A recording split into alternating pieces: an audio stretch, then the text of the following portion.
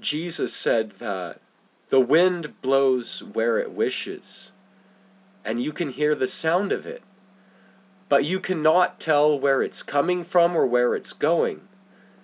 And so is the man who is led by the Spirit. To be led by the Holy Spirit, you have to let go of your own desires, the things you want to do, because to be led by the Holy Spirit is not your own will. The Holy Spirit will lead you where you don't want to go.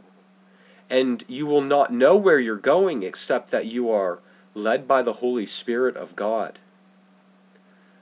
The imposters of today, the churches, the pastors that are in them, they are not led by the Holy Spirit. They are not like the wind, but they are led by men and by their own carnal knowledge, by their own understanding.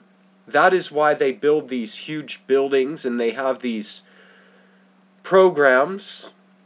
They have all these people that go to the building. It is not led by the Holy Spirit. It is led by the pastor of that church. It is led by whoever is in charge there. The Holy Spirit is not in charge of these churches, but it is the pastor who is there. They have not been reborn.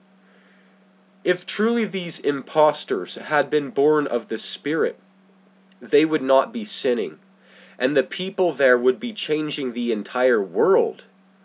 But as it is, churches are not salt and light. They are lukewarm, and they are putrid. They are not leading anyone into the kingdom of heaven, but more and more into sin and into wickedness. Don't listen to these impostors, but be filled with the Holy Spirit. Become like the man who is led by the Holy Spirit like the wind. You don't know where you're going, except that you are following the Lord by the Holy Spirit. He knows where He's going. And if you put your trust and your faith in Him, He will lead you and guide you in the ways of righteousness and the ways to true life. If you want to receive the Holy Spirit, then you simply go and talk to God. You ask Him for His Holy Spirit of truth. You pray to the Lord Jesus. You worship Him in spirit and in truth.